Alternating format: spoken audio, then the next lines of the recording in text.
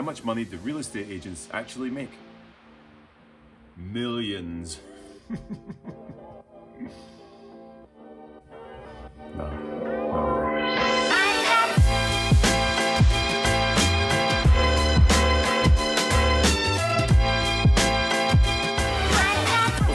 My name is Lewi Gault. Welcome to the channel where I do weekly videos on tips, tricks, and strategies for buyers, sellers, investors.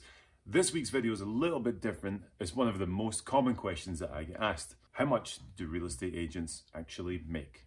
So today I'm going to break down a bunch of numbers, a few different scenarios, so you can get a better idea of what we actually make. Now, before we go into this, do us a favor, give us a like, hit the subscribe button and the notification bell. That just helps me keep this weekly content coming. All right, let's dive in. Let me get the whiteboard here so we can look at these numbers together. Now, in any market, the median home value rises and falls, but in Denver right now, the median home values are right around 500,000. Let's round it up so we can keep the math nice and easy. Now, the most common number that people know is 6%. How do you know that? Because you watch $1 Million Listing and you have all these ideas about real estate agents who make 6%, and 6% of 500,000 is $30,000. So they make $30,000? No, that's entirely inaccurate, as you're about to see as we break down these numbers. But that is the common misconception for sure, that we make 6% of every single transaction that we do. But in a perfect world, we are getting 6% from the seller. Now, how it works is the seller of the home pays all the commission for the real estate agents. That 6% goes to the listing agent who's selling the home, and he or she distributes the money out from there. So let's start to break that down. So 6% of 500,000 is $30,000. Excellent. But straight away, we're giving half of that to the buyer's agent. So half of $30,000 is, yes, $15,000, which is still a lot of money, but it's half of where we started and maybe what you thought I was taking home with me. Okay, so we still have $15,000 in our hands. This is great, but now we have to give a big chunk of that away to the brokerage. The brokerage takes anywhere from 20 to 40% usually, so let's split the difference and let's say 30%. So that's going to be $4,500. Give that to the brokerage and that's gone. All right, so that money's gone. Now we have tax. Now, you want to be conservative with your tax as well because you don't want to come up short towards the end of the year. So let's do 30% on tax. That's going to be just over $3,000 that we give to the tax man. All right, so that's two big chunks out of the way.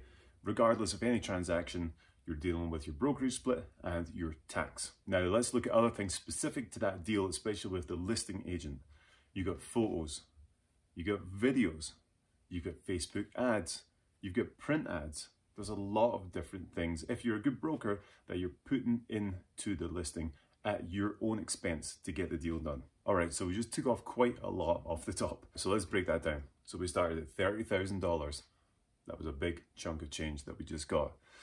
Okay, we took off the buyer's agent. We took off the brokerage split. We took off our taxes. We took off photos, videos, Facebook ads, and print ads, and that $30,000 just dwindled all the way down to $6,300. $6,300 is what we're left with after all our expenses for this transaction. That's a lot less. Now, I know what you're thinking. That's still a lot of money. Yeah, it absolutely is. $6,300 in my pocket is phenomenal. I love it. So that's what happens in one transaction. So let's look at some other expenses for the year. So our whole year as a real estate agent, we have some different expenses that come into play. Operational expenses include your realtor fees, which are around about $500 to be represented by the National Association of Realtors, which is a huge thing that you should be doing. Your errors and omissions insurance. This is a must with every brokerage that you step foot in. You have to have insurance to cover you. That's going to be about $650 for the year. Continuing education is another one. To keep your license, you have to do continuing education. You can't just set a real estate license and then be like, ah, cool, I'm good. No, you have to continue this and keep on learning and progressing as you go along. So you're spending anywhere between $300 to $500 per year. And then depending on how much you spend on marketing, you might do anywhere from $2,000 to $25,000, depending on how much you spend on leads, on marketing, and all that good stuff.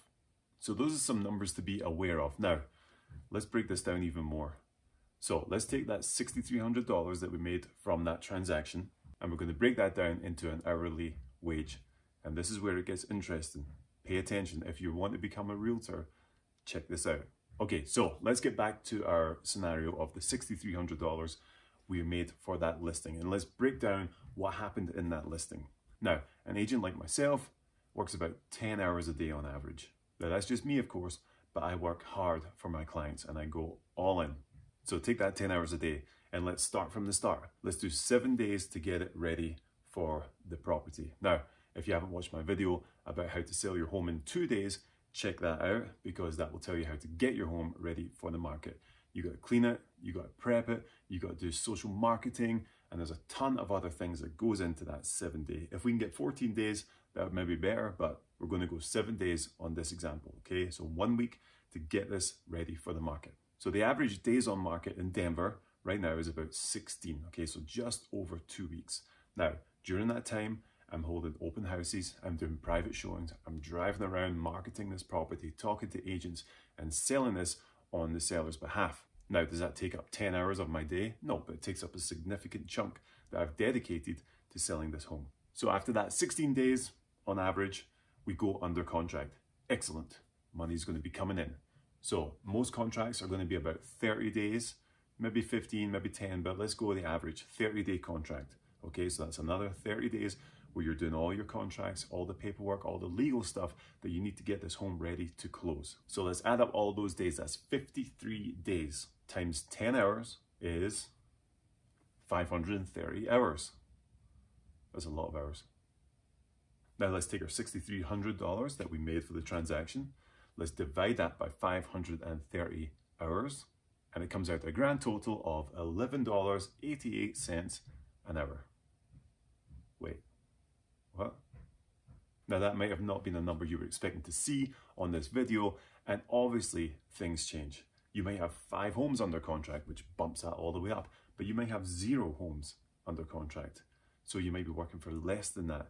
It all depends on how busy you are as an agent and how much you dedicate to selling homes. Now, obviously, all these numbers can change. If you have $1 million listing, you're going to make much more. If you have a $150,000 condo, it's going to be a lot less. So it really depends on how much the home is worth and how much you're selling it for and how much you work for those clients.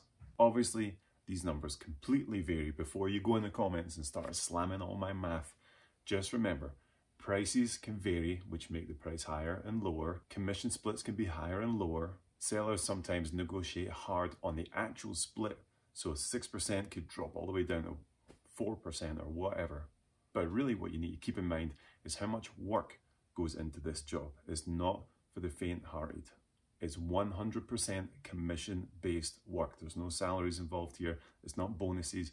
We work extremely hard for what we do. So next time you meet someone who's in real estate, don't judge them too quick as a scummy salesperson who's there to take all your money and spend it on Rolexes and fancy cars.